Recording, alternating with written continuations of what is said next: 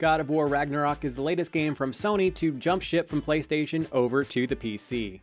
Released back in 2022 on the PlayStation 4 and PlayStation 5, the game was released to rave reviews and many awards. But how does the PC version hold up? Starting off with VRAM usage, thankfully, considering this game was released on the PlayStation 4, the VRAM usage, especially on low, is pretty minimal, with only 5 GB used when you're playing at 900p on low quality settings.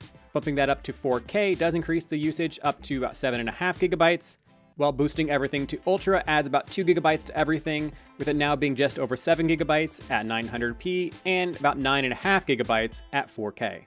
So pretty light on the VRAM requirements, but how does that translate to performance?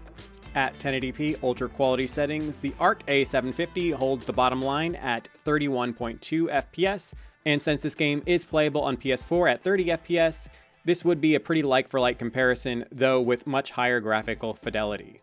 NVIDIA's lowest entry, the RTX 3050, produces a little over 39 FPS. Then we get a nice red wall of AMD, ranging from the RX 5700 XT at 45 all the way up to the 7600 XT at 53.9.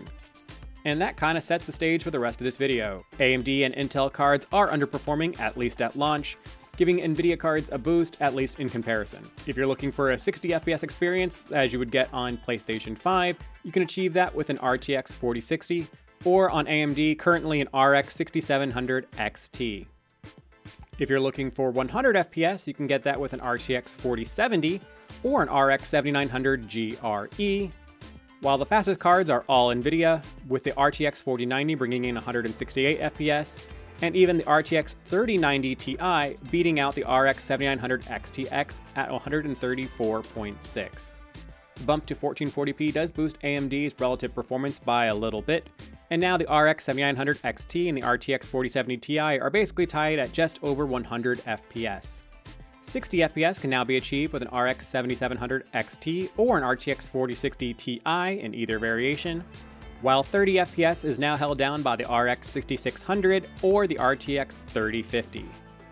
The bump to 4K does continue to help the relative performance of the AMD and Intel cards, but the increase in resolution does push down the playable performance to an RX 6700 XT or an RTX 4060.